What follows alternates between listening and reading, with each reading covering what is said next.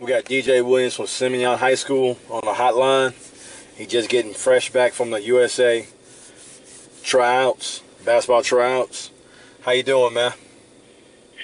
I'm good. That's what's up, man. So tell me about your experience, man.